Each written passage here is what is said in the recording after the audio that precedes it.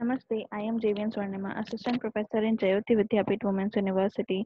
Today we will discuss about a topic from Theory of Structure, which is Kani's method. So, in this question, the first question says a continuous beam ABCD consists of three spans and is loaded as shown in figure. And A and D are fixed. Determine bending moments and at supports using Kani's method. Also plot bending moment diagram. So step one is computation of fixed and movement kilonewton पर metre unit के साथ। ठीक है, अब हमको question क्या दे रखा है, ये क्वेश्चन हमको दे रखा है, ये फिगर हमको दे रखा है। तो हम सबसे पहले क्या करेंगे, computation of fix and movement यहाँ पे निकालेंगे। उसको हम किससे डिनोट करते हैं, एम एफ ए बी से, या जो भी हमारा सेक्शन होगा उससे डिनोट करेंगे। तो एम एफ आई जे इसको मैं कह देती हूँ। ठीक है, तो एम एफ ए बी, सबसे पहले हम ए बी सेक्शन की हम बात करेंगे। तो M F A B equal to क्या है, क्योंकि यूडीएल है तो माइनस का डब्ल्यू एल स्क्वायर बाय 12 मेरे पास यहाँ पे होगा। इससे मेरे पास एम एफ ए बी कितना आ जाएगा, माइनस का 6 किलो न्यूटन पर मीटर आ जाएगा। वहीं एम एफ बी ए मेरे पास कितना आ जाएगा, प्लस का 6 किलो न्यूटन पर मीटर आ जाएगा। एम एफ बी सी मेरे पास क्या है, माइनस का W A B square upon L square है। तो इससे मेरे पास कितनी वैल्यू आएगी, इसके माइनस का 2.4 किलो न्यूटन पर मीटर आ जाएगी। और वहीं एम एफ सी बी की मेरे पास वैल्यू कितनी आ जाएगी, 3.6 किलो न्यूटन पर मीटर आ जाएगी। एम एफ सी डी के लिए मेरे पास क्या फॉर्मूला बनेगा, डब्ल्यू एल बाय 8 बनेगा ड्यू टू सिमेट्रिकल लोडिंग। तो मेरे पास एच की वैल्यू कितनी आ जाएगी, माइनस का 5 किलो न्यूटन पर मीटर आ जाएगी। और वहीं एम एफ डी सी की वैल्यू प्लस का 5 किलो न्यूटन पर मीटर आ जाएगी। अब हमारी सेकंड स्टेप क्या होती है, रोटेशन फैक्टर फाइंड आउट करना। ठीक है, तो वो रोटेशन फैक्टर जो होता है वो जॉइंट्स पे ही फाइंड आउट होता है, एंड्स पे फाइंड आउट नहीं होता। तो हमारे पास यहाँ पे दो जॉइंट्स है, बी एंड सी। तो बी जॉइंट के लिए सबसे पहले मेंबर की मैं बात करूँ तो बी ए एक मेंबर है और बी सी दूसरा मेंबर है। ठीक है, अब यहाँ पे रिलेटिव स्टिफनेस कितनी है, तो रिलेटिव स्टिफनेस निकालने का फॉर्मूला हमारे पास क्या होता है, आई अपॉन एल। ठीक है, तो आई मेरे पास बी ए के लिए आई मेरे पास आई ही है और जो एल है वो मेरे पास 6 है। बी सी के लिए मेरे पास आई 2 आई है और जो एल है वो 5 है। तो यहाँ पे आई बाय 6 एंड 2 आई बाय 5 मेरे पास रिलेटिव स्टिफनेस बी जॉइंट के लिए आ जाएगी।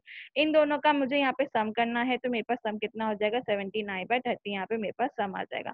अब मेरे पास डिस्ट्रीब्यूशन फैक्टर मुझे यहाँ पे फाइंड आउट करना होता है। डिस्ट्रीब्यूशन फैक्टर मेरे पास क्या होता है, R S upon some, that means relative stiffness upon सम करते हैं तो हमारे पास डिस्ट्रीब्यूशन फैक्टर यहाँ पे निकल के आ जाता है। तो बी ए के लिए मेरे पास डिस्ट्रीब्यूशन फैक्टर 5/17 और बी सी के लिए मेरे पास 12/17 आ गया। अब इसी से क्या होता है, इस डिस्ट्रीब्यूशन फैक्टर से मेरा क्या निकलता है, रोटेशन फैक्टर आर निकलता है। ठीक है, वो कैसे निकलता है, माइनस का 0.5 इंटू डी एफ मुझे यानी डिस्ट्रीब्यूशन फैक्टर मुझे करना होता है। तो मैंने यहाँ पे किया, तो बी ए के लिए मेरे पास रोटेशन फैक्टर माइनस का 0.147 एंड बी सी के लिए मेरे पास माइनस का 0.353 आ गया। इसी तरह मैं सी के लिए भी करूंगी। सी के लिए भी मेरे पास दो मेंबर हैं, C B and C D. इनकी रिलेटिव स्टिफनेस कितनी होगी, मेरे पास 2 आई बाय 5 एंड आई बाय 5 होगी। दोनों का सम करूंगी तो 3 आई बाय 5 हो जाएगी। डिस्ट्रीब्यूशन फैक्टर सीबी के लिए मेरे पास 2/3 निकलेगा और सीडी के लिए 1/3 निकलेगा। रोटेशन फैक्टर उसके फॉर्मूले में पुट करने से मेरे पास कितना आएगा, सीबी का माइनस का 0.333 आ जाएगा और सीडी का माइनस का 0.167 आ जाएगा। अब क्या होता है, अगर हमको क्रॉस चेक करना है कि हमारा सही निकल रहा है या नहीं, तो हम क्या करते हैं, जो हमारा सम होता है रोटेशन फैक्टर का जॉइंट के लिए, किसी भी जॉइंट के लिए वो इक्वल होता है -0.5। तो यहाँ पे मैंने क्रॉस चेक करके दिखाया है। जॉइंट बी के लिए मैं दोनों जो मेरे रोटेशन फैक्टर निकले उनको प्लस करूंगी तो मेरा माइनस का 0.5 होगा और जॉइंट सी के लिए भी मेरा क्या होगा, 0.5 माइनस का होगा। तो यानी मेरा जो काम अभी तक मैं कर रही हूँ, जो कैलकुलेशन मैं कर रही हूँ, वो सारी मेरी सही है। ठीक है, इसके बाद हम हमारा थर्ड स्टेप होती है रिजल्टेंट डिस्टेंस मोमेंट। ठीक है, फाइंड आउट करना। तो इसका फॉर्मूला क्या होता है, M F I equals to sigma M F I जे। ठीक है, हर एक जॉइंट के लिए, ये भी क्या होता है, जॉइंट के लिए ही फाइंड आउट होता है। तो जॉइंट बी के लिए मैं बात करूंगी तो M F B equals to क्या होगा, एम एफ बी ए plus M F B C मेरे पास यहाँ पे होगा। दोनों की वैल्यू हमने फर्स्ट स्टेप पे निकाली थी, यहाँ पे उसकी स्टेप से मेरे पास क्या हो जाएगा, जॉइंट बी की वैल्यू एम एफ बी की वैल्यू मेरे पास 3.6 किलोमीटर पर मीटर हो आ जाएगी। जॉइंट सी के लिए मेरे पास क्या होगा, M F C equals to M F C B plus M F C D होगा। यहाँ पे भी मैं वैल्यूज रखूंगी और मेरे पास एम एफ सी कितना आ जाएगा, माइनस का 1.4 किलोमीटर पर मीटर आ जाएगा। अब हमारी स्टेप 4 क्या होती है, Kani's iteration cycle. Kani's iteration cycle के लिए हमको सबसे इंपॉर्टेंट चीज ये पता होना चाहिए कि जब भी हम जैसे भी जिस भी साइकिल के लिए बात करें, जैसे फर्स्ट साइकिल के लिए बात करते हैं, तो हम अज्यूम करते हैं कि हमारा जो एम आई जे है वो इक्वल्स टू 0 है ठीक है। और जब हम वो अज्यूम कर लेते हैं तो उसके बाद स्टार्ट करते हैं और उस प्रेजेंट टाइम पे उस पर्टिकुलर साइकिल पे जो वैल्यू आई है उससे जस्ट लेटेस्ट वैल्यू जो है उसके बाद की जो लेटेस्ट वैल्यू होती है वो हम अपने कंप्यूटेशंस में लेते रहते हैं। इसका क्या मतलब है वो हम आगे देखेंगे, ठीक है। और ये जो इटरेशन है ये कब तक साइकिल कब तक चलता रहता है, जब तक कि मेरी क्या हो, दो भी सक्सेसिव वैल्यू जो है साइकिल्स की वैल्यू जो है वो इक्वल ना आ जाए, तब तक क्या सेम सेम ना आ जाए, तब तक क्या होता है मुझे ये इटरेशन साइकिल चलानी पड़ती है, ठीक है। तो सबसे पहले हम लोग साइकिल 1 पे बात करते हैं। तो एट पॉइंट सी, ये भी जॉइंट्स पे ही निकलती है, ठीक है। तो एट पॉइंट सी पे हम बात करेंगे तो अज्यूम किया मैंने एम बी सी जो है मेरा वो 0 है एट स्टार्ट पे, ठीक है। तो M C B equals to क्या होता है, ये मेरे पास फॉर्मूला है। M C B equals to क्या होता है, आर सी बी ब्रैकेट में एम एफ सी प्लस का M B C plus M D C, जो भी सी से कॉम्पोनेंट्स हैं उन सी तक जो कॉम्पोनेंट्स आ रहे हैं, मेंबर्स आ रहे हैं, उनको हम लोग यहाँ पे ऐड कर लेते हैं। यही मेरा यहाँ पे फॉर्मूला था, ठीक है। अब उसके बाद इसमें क्या करूंगी, आर सी बी मैंने फाइंड आउट करते हैं, रोटेशन फैक्टर जो था सी बी का वो मैंने यहाँ पे फाइंड आउट किया था, वो मैं यहाँ रख दूंगी। एमएफसी हमने स्टेप 3 में फाइंड आउट किया है, वो मैं यहाँ पे रख दूंगी। एमबीसी मैंने बोला 0 होता है और एमडीसी क्योंकि फिक्स्ड एंड है तो मेरा 0 होगा, तो इससे मेरा एमसीबी कितना आ जाएगा, 0.466 किलो न्यूटन पर मीटर आ जाएगा।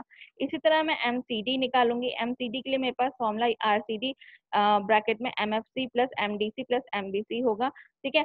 एमएफसी की वैल्यू मेरे पास माइनस का 1.4 है, आरसीडी की वैल्यू मेरे पास माइनस का 0.167 है और एमडीसी की वैल्यू मेरी 0 है और एमबीसी की वैल्यू भी मेरी क्या है, 0 है। तो मेरे पास कितना आ जाएगा, 0.234 किलो न्यूटन पर मीटर मेरे पास एमसीडी आ जाएगा। अब मैं जॉइंट बी के लिए बात करूंगी। जॉइंट बी के लिए क्या होगा, जो भी मेरी वैल्यू जॉइंट सी में आई है उसको मैं जॉइंट बी में पुट करूंगी, जब भी मेरे को इसकी इन वैल्यूज की जरूरत पड़ेगी। तो वैल्यूज की जरूरत कैसे पड़ेगी, एमबीसी का फॉर्मूला क्या बनेगा, आरबीसी ब्रैकेट में M F B plus M C B plus M A B बनेगा, ठीक है। यहाँ पे मुझसे क्या पूछा गया, एम सी बी पूछा गया, तो एम सी बी की वैल्यू जो मेरे यहाँ पे निकली थी वो मैं यहाँ पे पुट कर दूंगी और एम ए बी क्योंकि हमारा क्या है फिक्स्ड एंड है वो, इसके लिए ये क्या होगा, 0 हो जाएगा। तो इससे मेरे पास एमबीसी कितना निकल जाएगा, माइनस का 1.435 किलो न्यूटन पर मीटर निकलेगा और एम बी ए भी इसी तरह सेम करेंगे तो माइनस का 0.598 किलो न्यूटन मेरे पास पर मीटर बन जाएगा। अब मेरे को क्या करेंगे, ये मेरा साइकिल 1 कंप्लीट हो गया। अब मैं क्या करूंगी, साइकिल 2 पे आऊंगी। साइकिल 2 पे फिर से जॉइंट सी के लिए बात करेंगे।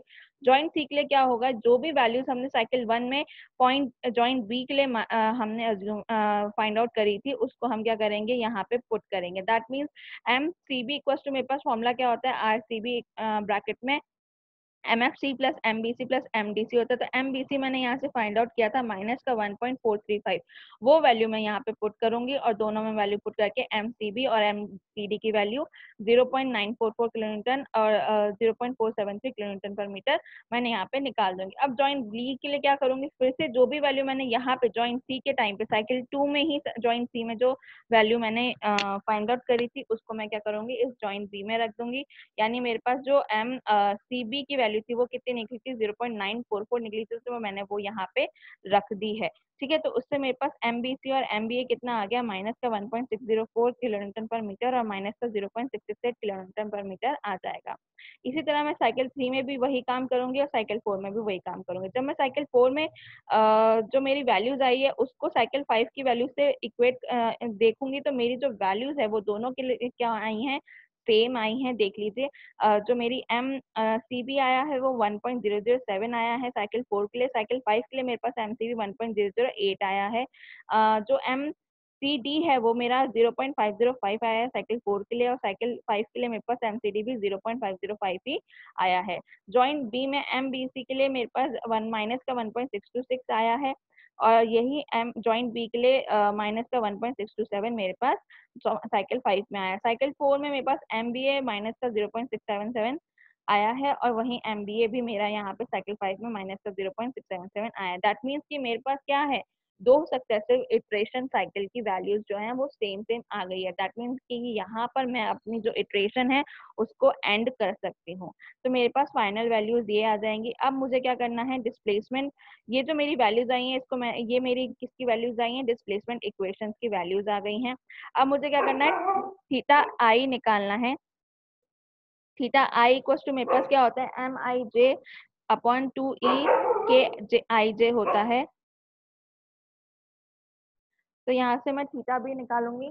थीटा बी की वैल्यू मेरे पास क्या आ जाएगी, एम बी ए अपॉन 2 ई के बी ए हो जाएगी। मेरे पास के बी ए की वैल्यू भी है, मेरे पास एम बी ए वैल्यू भी है, तो मेरे पास थीटा बी और थीटा सी की वैल्यू मैंने यहाँ पे पुट करूंगी और दोनों की वैल्यू माइनस का 2.03 अपॉन ई आई मेरे पास थीटा बी आ जाएगा और थीटा सी मेरे पास 1.26 अपॉन ई आई आ जाएगा। अब मैं स्टेप 5 हमारे यहाँ पे स्टेप 4 मेरी कंप्लीट होती है। स्टेप 5 के लिए मेरे पास क्या है, computing of final moments eight joint है मेरे पास स्टेप 5।